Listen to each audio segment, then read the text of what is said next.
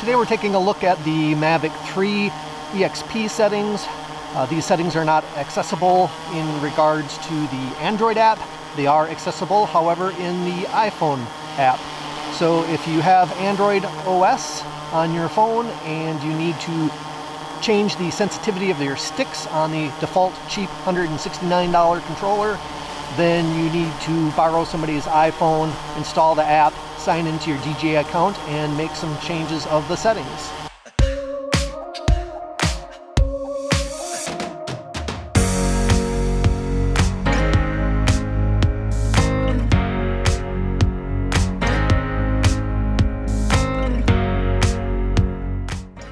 So here I'm in the Android DJI Fly App version 1.51 on my cellular phone. If I select Control and then scroll down, I will see an RC calibration section, but there is no advanced section for me to change the EXP settings. Now here we have the Apple DJI Fly App open. I'm going to select About and illustrate that this is also on version 1.51. Which is the version as of December of 2021 when I'm creating this video. If I scroll down in the control section, I have RC calibration and I do have an advanced section. So if I go ahead and select advanced, here you can see the EXP settings, which you're able to adjust for the three different profiles: Cine, Normal, and Sport. So Apple users can go ahead on their iPad and iPhone and make adjustments to these settings. It does require you to have the drone powered up with a RC controller linked to the drone. So go ahead and make those changes. Android users, you need to find somebody with an Apple iPhone or iPad, install the DJI Fly app, power up your drone, and then make changes to the settings. Changing the EXP settings will allow you to adjust the sensitivity of the remote control sticks to your input. For example, if you set them to 0.1 and gently move the stick, the drone movement will be less. If you set them to 0.89 and gently move the stick, the drone movement will be more. Alright, so here we are in the iPhone app. And I hit the three buttons in the upper right. And under control, if you scroll down to Advanced, this is a section that is not available in the DJI Android app, but it is in the Apple apps. I'm going to scroll down, you can see 0.25, 0.2, 0.21. So I'm just going to illustrate one of these settings.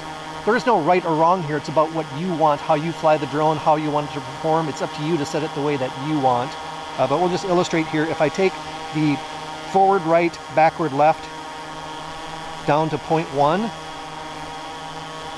now I'm just going to gently press left on the stick. And you can see I can really just fine tune that. So I'm just barely pressing to the left. I have really ability to control and do a slow panning shot.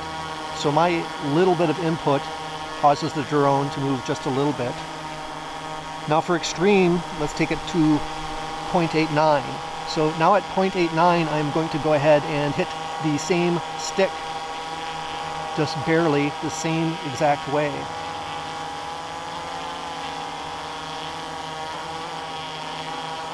So it's more responsive. So this isn't like pressing it far right, far left kind of a setting. It's like what happens when you just barely touch the sticks. How much input by your finger results in movement in the drone. So you can see here, if I was trying to do a steady, slow panning shot, I really can't do it with my stick input because the drone is just moving too wildly. Now let me elevate that up here so you can see it from my point of view here. Alright, so if I move the stick just to the left, it almost immediately goes to the right. Try to just gradually do it to the right, so it's very jerky. So now again, if we move it back down to 0.10 and barely move it to the right, I can barely move it to the left and just hold that position on the control. A little bit of wind here fighting me. But I can get it to do this very slow pan shot to the left or to the right. And this would not be possible for me to control if I were controlling this drone right now on an Android app, because these settings as of December of 2021 are not on the Android app yet. So now let's go ahead and check out what happens when we set these all to 0.1, let's say. I set them all to 0.1. Let's come in and land the drone.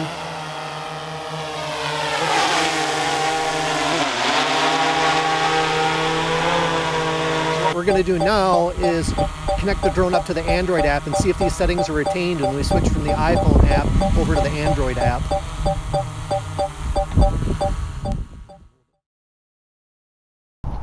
All right, now we're in the Android app. So we've just switched from the iPhone app to the Android app. Take off. Take off. Point has been updated. Please check it on the map. Right, we're still in normal mode. And now our goal here is to check the sticks. And we can elevate here so you can see it beyond the horizon from this camera right here. All right, so here's the moment of truth. Do these settings get retained in the drone, or are they specific to when the app connects up to the drone? So here I am going to go to the right, pressing just a little bit of input.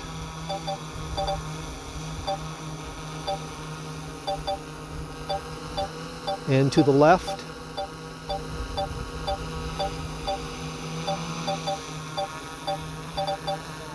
And it does look like I have the same ability to control this. I can just gradually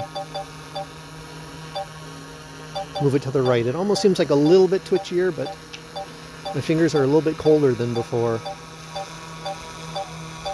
So it definitely appears to me that these settings are retained when you're moving the drone from that iPhone app back to the Android app.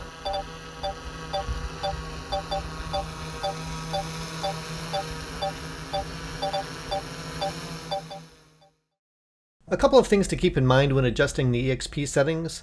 When you're on the EXP settings screen, move the button on the remote control to switch between Cine, Normal, and Sport modes, because you can control the settings in each mode individually. Also keep in mind there are no correct or best settings. What settings are best are up to each pilot to decide based on their ability to control the sticks and how they want the drone to fly. Some pilots may be physically able to maintain a gentle movement of the sticks even at higher EXP values compared to others. You need to determine what settings are best for you by experimenting with the settings. If you found the video helpful, please give it a thumbs up, and please comment on what settings you prefer when controlling the DJI Mavic 3 with your standard RC N1 controller or your RC Pro controller in the various operation modes of the drone. Thank you for watching this video and have a great day.